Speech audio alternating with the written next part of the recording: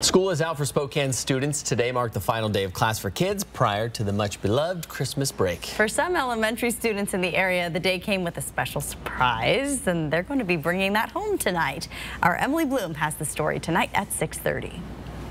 This Christmas tree may look sad and sparse, but at one point not too long ago, it was covered in hundreds of tags, each one of them representing a child in our community who would be gifted a present this holiday season. Now this tree, a symbol of the generosity of the LC community. The students of a leadership class at LC have made a list. 215. Got it. And they're checking it twice. 129. Got it. It's really rewarding, especially I did this last year, and just seeing the students' eyes light up when we walk in and give them gifts.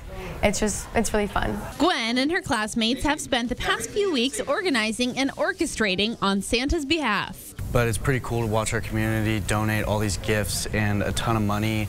We were able to go out and buy gifts for certain ages and genders. After plenty of fundraising and many donations, they gathered about 360 gifts, one for each kid at Grant Elementary. We wrapped every single gift. I think in the future, if people wrap the gifts, it'd make it a little bit easier. But if you didn't know how to wrap gifts before this week, everyone got really good at it. The students packed all of those gifts on a school bus and delivered them to about 20 different classrooms. Testament to, I want to say, our school system, our school district, our collective Spokane community. Ivan Corley, the principal at LC, was previously the principal at Grant, making this day extra special for him.